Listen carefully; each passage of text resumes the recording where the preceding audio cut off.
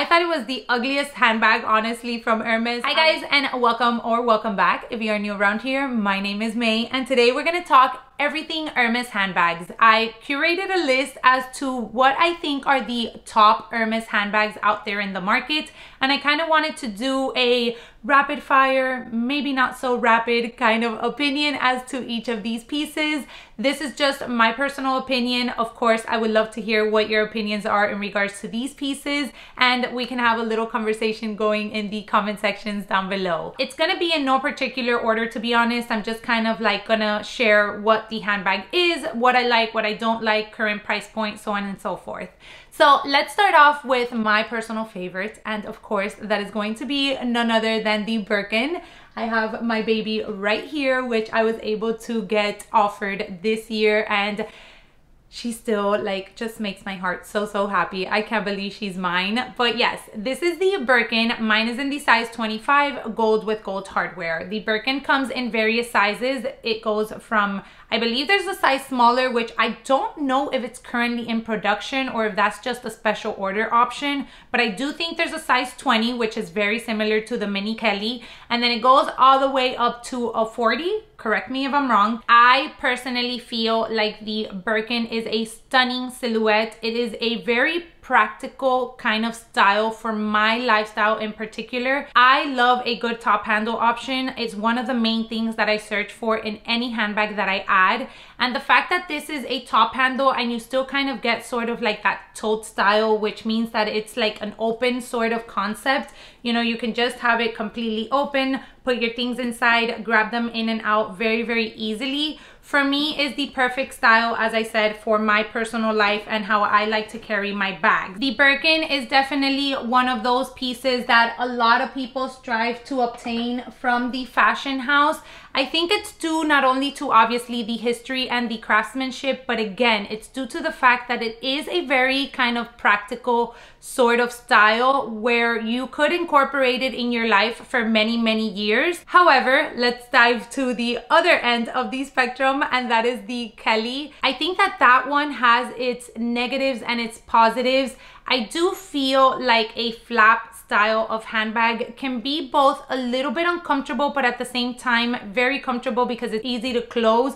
Even though for the Kelly, you do get a lot of negative feedback as to the opening and the closure of that bag. I personally feel that the return style is a lot easier to maneuver. I did get the chance to play with a Cellier recently when I visited the boutique, and it definitely felt very stiff. For my personal style, I definitely like kind of like that more sort of casual vibe. So again, I feel like the return for me would be a lot easier to kind of play with and maneuver. And just in general, if you own a Cellier Kelly or a Retourne or both, lucky you. Let us know in the comment section what your thoughts are in regards to kind of like maneuvering and handling each. Now, the Kelly does have an advantage over the Birkin, and that is that it does come with a strap, which I really enjoy and I feel like adds a little bit more versatility to the handbag. The Kelly comes in the mini Kelly, which I just recently found out that I think they had like a 15 size. It is considered right now a vintage piece, I believe, but even smaller than the mini Kelly. And then you have it go all the way up to a 32, I believe is the largest one. Again, correct me if I'm wrong. For me in particular, I would dabble between the 28 and the 25 just because I love the mini Kelly. I'm starting to love the mini Kelly. Let me correct myself because I said that I would never add one, and then I was talking to my SA the other day and she's like, yes, you will. Just wait and see. And I was like, oh no, now I'm like diving into a mini Kelly research rabbit hole. But yeah, I do feel that the 25 or the 28 are more practical in a sense. You can carry, you know, a little bit more in there. You can definitely carry your essentials without any problem. So those two, the Birkin and the Kelly, I feel are like the most popular. When you talk about Hermes, everybody thinks about those two silhouettes. However, you guys, there are so many more beautiful handbags that Hermes offers. let's dive into one that I own, and that is the Picotin.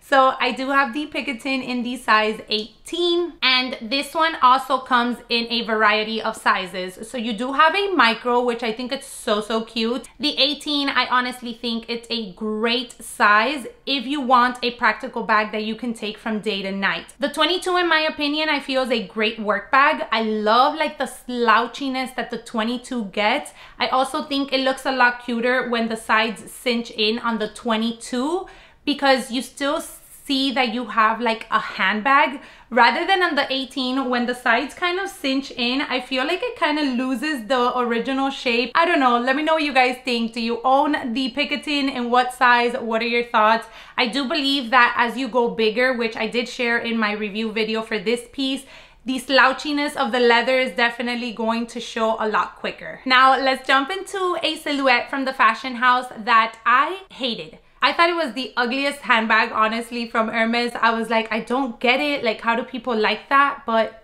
here we are, me doing research as to potentially adding this piece at some point, and that is going to be the Lindy. Oh my God, you guys. Let me correct myself. I'm not crazy about the larger size, just because I am honestly not a hobo or like a one strap shoulder kind of girl. I like, if I'm wearing something over my shoulder, for it to have two straps so that I can pull out one strap, kind of get in, and then put it back on. Hopefully that makes sense. Let me bring you up a bag so I can demonstrate. So this style of handbag, this style of tote is what I prefer. So I can throw it over my shoulder, and if I need to get into the bag, I can do so like this and then be able to put the strap again on my shoulder. Where the Lindy, in order to get into the bag, I do feel like you need to completely take it off your shoulder, and then you have to place it down somewhere, and then you have to get into it. So for me, having to go through that mission, some bags are just not worth the fussiness, in my opinion. Therefore, I would definitely consider adding the mini Lindy. I love this little piece, crossbody. I think it's so fun. It's very unique also. Now, I previously mentioned at the beginning of this video that I am a top handle girl, like through and through. That is one of the things that I definitely want from my handbags. And even though the mini Lindy does have the top handles on the side, I also feel that I wouldn't wear it top handle, just because I don't find it comfortable the way that it would sit on the crook of my arm. The mini size, for it being mini, I do feel like it fits a good amount of things, and it would be kind of like a great travel bag, or just a great bag to have like if you're going out during the day, hanging out with the girls, going on a day date, anything like that. I feel like that piece would definitely be one that I would enjoy using. We'll see where the Hermes kind of roads will take me, but it's definitely one that I have been eyeing, and one that I definitely didn't think had a lot of potential, but again, here we are. Sticking with crossbodies, let's talk about one that I had the opportunity to play with earlier on this year, and that is the Her bag. I loved how kind of like casual this style was. There is a lot of kind of negative feedback in regards to this piece out in the internet. A lot of people talk about the opening and closing, kind of like the Kelly. It is a little bit fussy. You just kind of have like a little hook that pops out, or like a round piece, and then you have to be very mindful, very demure.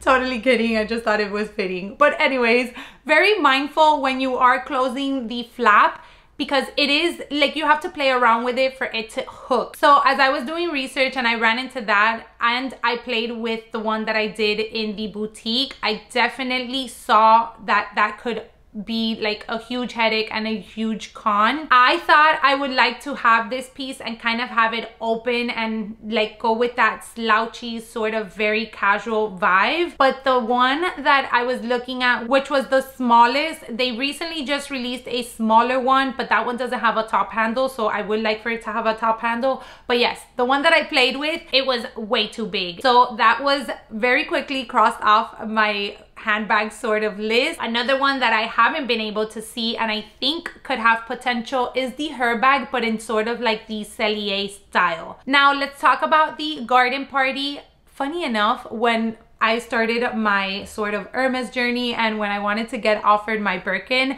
there was a point where I was literally like thinking about quitting and giving up, and I was like, you know what, I think I'll just be happy with a garden party. But I knew deep down inside I wouldn't, because the smallest option for the garden party is a size 30. And for me and my personal lifestyle, I do feel like that is a little bit too large at the moment. I still think it could work, and I still do consider adding that piece. I think that I would probably go like a fun pop of color. I feel like Hermes does color so beautifully. This one also comes in various sizes, also various materials. They do have some beautiful canvas ones that I feel would be great if you wanted like a really big travel piece. Also, if you just wanted a very kind of casual bag and the her bag isn't really your style, this tote style from the garden party, I think it's very practical, very easy to use. Keep in mind, it doesn't come with a crossbody. It's just sort of like a top handle kind of bag.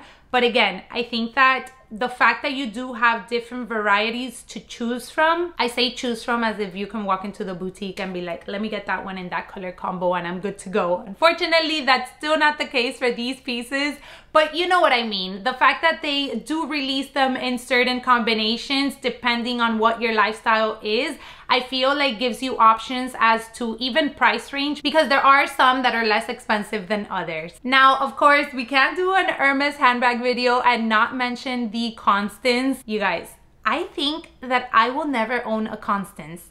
I don't think that that is like my particular style of handbag. We go back to my personal preference for handbags. This is more of either a crossbody or a shoulder type of handbag.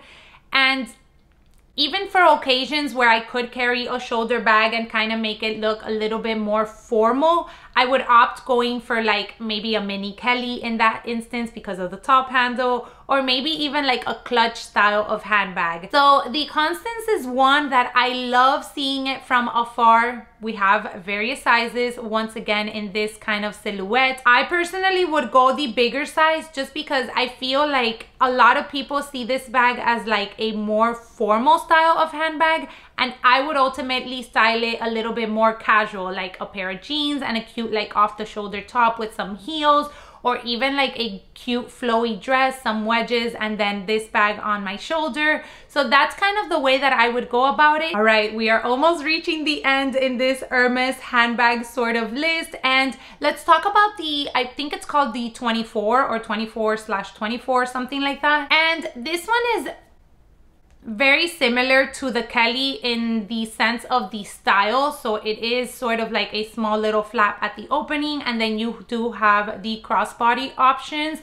However, the Kelly for me is a little bit more structure, and you can have the Kelly flap open and the bag kind of still stays put.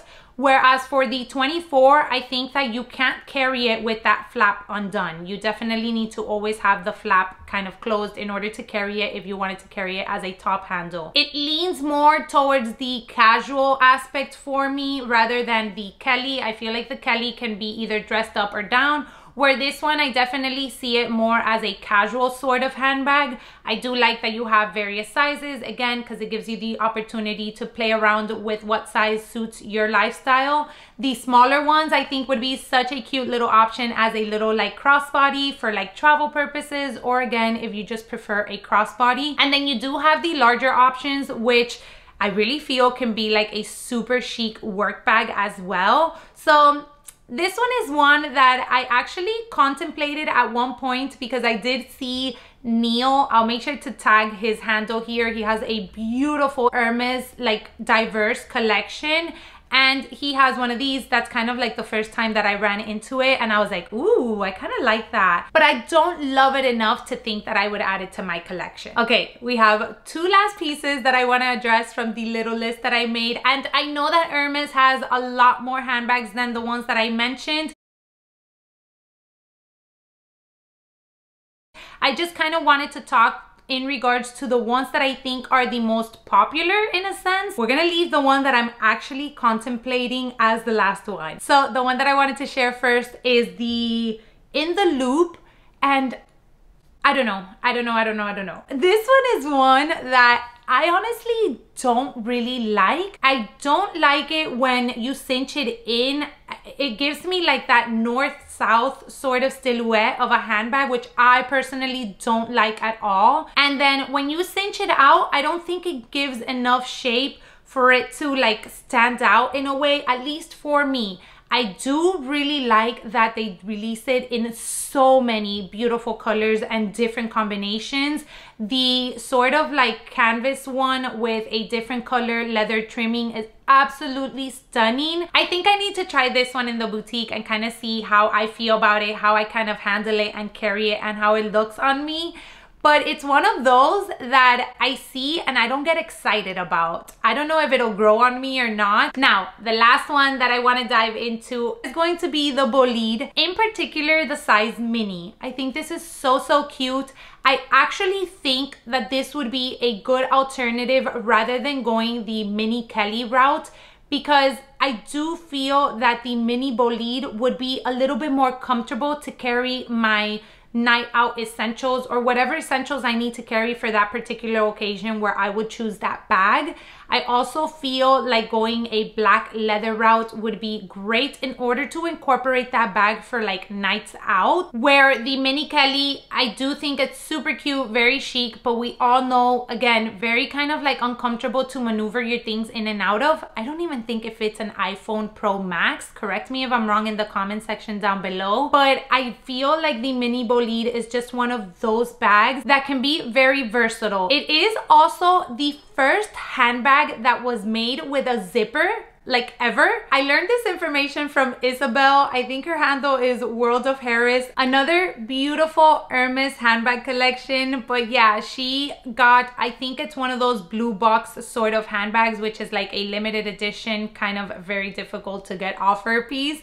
And as she did the unboxing, she shared that the bolide was actually the first handbag in which they were able to add a zipper to. So it has a ton of history, but I also feel like it is a very practical bag. One that also comes in various sizes. It also has the opportunity for you to add a crossbody strap to, comes with its own personal crossbody, but you could interchange it with other ones. It just depends on what you ultimately want. I always think that, you know, if you really want a specific silhouette, wait it out, save, and add the one that you want, because even though you try to settle for another style, at the end of the day, the one that you really wanted is always going to stay at the back of your mind. So I always really do my research and kind of see, okay, is this really going to check off all the boxes that this one does, or is this one the one that I know I really want, and therefore just wait it off until I can get the one that I really want.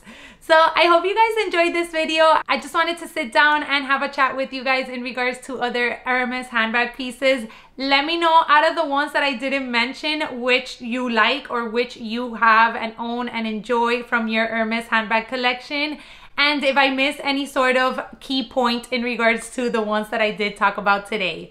As always, I appreciate you guys taking some time out of your day to hang out with me today, and I hope to catch you all in my next one. Bye everyone.